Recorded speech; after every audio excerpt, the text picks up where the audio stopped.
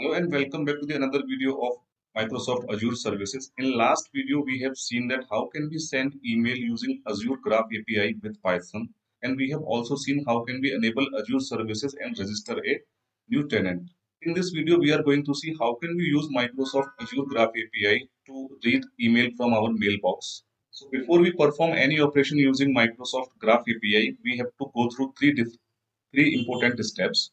So right now you can see these steps on your screen. The first step is that register a application in Azure portal. And the second step is that assign permission to the tenant. Then after that we have to go through the Graph API documentation. So we have covered all of these steps in our last video.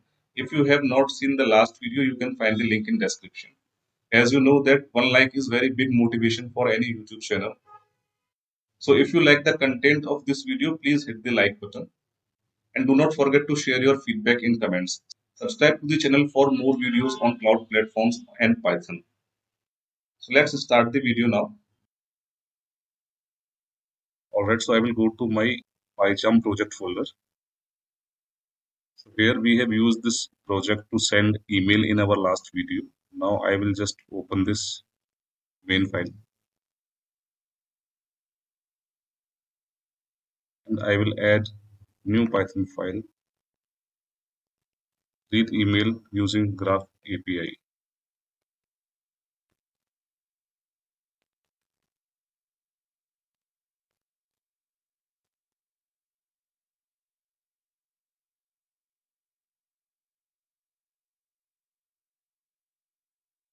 If you have not seen last video, we have created two functions. One was to send the email and one was to generate the token. So you can see till here we are generating the token and returning the token. So we can use same code. We don't have to write a new code because our client ID, client secret and tenant ID will remain same. Alright, so I will use this code from here. You can see the entire code on your screen. So these are the credentials that we have noticed in last video, and then we have used these details in payloads, and then we have generated the access token. So this line will return the entire JSON, and then from that JSON we will take one object, that is access token, and then we are returning that object. So if you want to see if the token is getting generated or not, we can just call this function once just for testing. I will run this.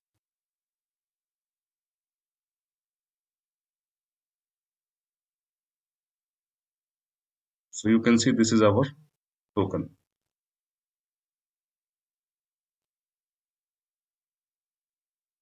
And let's say if you want to see the details using token. So I have explained this in last video also, like if you want to see if the token is coming for correct account or not and you are using multiple accounts. So there is a link jwt.ms. When you will open this jwt.ms, you can enter your token here, and then down you can see all the details, which account this belongs to, what are the access given. Okay, so this is very important part. I just wanted to explain in all the videos that you can use the token to understand your details from where this token is coming and which all are the access given to the user. So it will be very helpful if you are getting any error. Alright, so now let's go back to the Python code. Now we have to create another method to read the email using this token. So here I have created a method to read email, and we are using these headers. The token that we have generated, here we are using the same token. We are calling the function here and assigning the value to one variable, and then we are using that value to our API call. Okay. So now next is the callback URL. So this is our callback URL that you can see in the last. So the only change is the last part. So if you can see here, so when we were sending the email, that time we have used same email, send email, and here we are using just messages. In last video, we have used post method, and this time we have to use get method. So we have to get the data of all the emails which are there in our mailbox using Graph API. And then we will,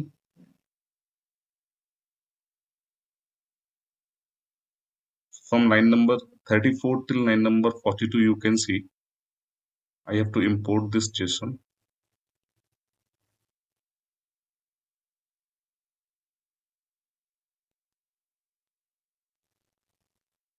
Go up simply. Okay, so if the response dot status code is equals to 200, that means that we are able to successfully read the data from our mailbox, and then we will get the entire dump. So in the entire dump, we will get the data of 10 emails by default. If you have to change the count, you can see the documentation. So you can refer through this page if you want to change the count, or you want to. So let's say you can see here how can you change the count using the top keyword. So I will just give you the example also, and I will do another video where I will tell multiple filter criterias, sorting, filter by user, filter by count. So but you can refer this document. So if you will come down here, so this is the keyword to filter, and we use all the filters after dollar sign. So if you come here, you can see few examples. You can see one example here. After messages, there is a question mark and there is a dollar sign that is used, and then you can just select this sender and subject.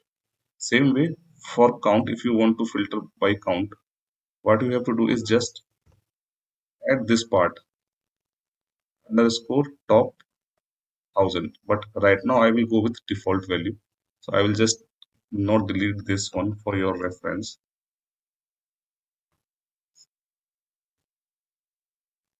I will use the default. So by default it will select first 10 emails you must have seen on this Microsoft document also. So I will search for count again.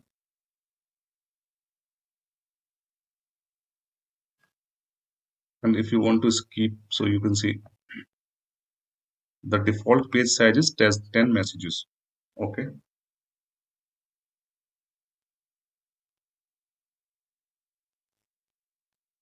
So let's move forward and run and see if we are able to get all of the 10 emails. So before that, what I will show you is I will log into my Gmail account.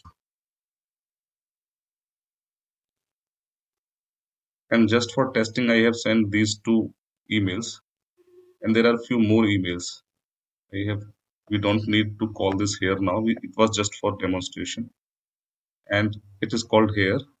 I will call this function read email, and access token is inside read email, so it will be automatically called.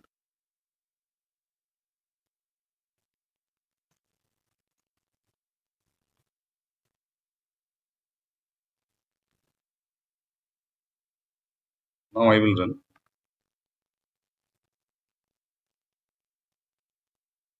You see, we have got this output. If is read true, yes, we have already read the email. Is in the draft, it is false. No, it is not in the draft. And then you can see all of these values. But mainly what we need is mostly from emails, we need who has sent, when it was created. So all of these details are available here. You can extract any data, and let's go on the top from email and to email. You have to deserialize this JSON, and it is a two level of deserialization if you want to get from. So first you have to deserialize, and then you will get this from object details. After you will get from object, then inside from object you have to deserialize the JSON for one more level. Then you will get who has sent it and what is the name of the sender. All right, so I will just show you the example. How can you straightforward get few of the object where we don't have to do much work. So what I will do, I will just disable these two lines because we don't want to see the entire data all together now. And we want to see few of the specific values. So what I have done is, so if you see line number 44 till line number 49 now, I have created an array from the JSON output using this get value. And after creating the array, we are able to decentralize the JSON. And decentralizing JSON is to get the required values from JSON. So what we are doing after decentralizing it, we are selecting subject. What is the mail subject? As I just mentioned that to get the from details, we need two level of decentralization. So first of all, we are just decentralizing to get the first level, that is from, and second one we are decentralizing to get the email address. So two level of decentralization is happening here to get the email address and the name. So if you will write sender name, it will give you the data of sender name. You have already seen the output. Okay. And now the mail body finally. So you will get the email body here. I have just kept this separation so that when you are looking at this screen, you can easily understand from where the data of next email is starting. Okay. I will show the entire code once again. So I will just run this now and let's see if we are able to successfully get the required details. So you can see we are able to get all the required details. So these are the two latest email that we have just seen 2 minutes back. You can go back in the video and see. And you can go back in the video and okay, so just to connect again, what I will do is I will enable these lines.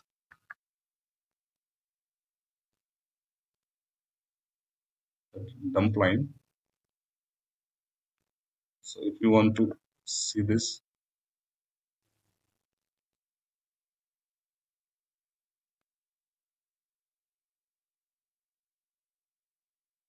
so here goes the entire dump data. Main point that you might get some difficulty is that this from address. So rest all everything that is there down subject and everything is the single level of JSON, but here it is two level of JSON. So you can connect this with line number 47. All right, so in next video we will see how can we filter the email when we are reading the mailbox using different criterias, and you go through this documentation for better knowledge. You will get all the filter criterias and maybe you will get some examples also. So let's have a look on the entire code once again. Till line number 22, till line number 21, we are reading the JSON and these are our credentials. You can see the last video, how can you get these credentials from Azure portal.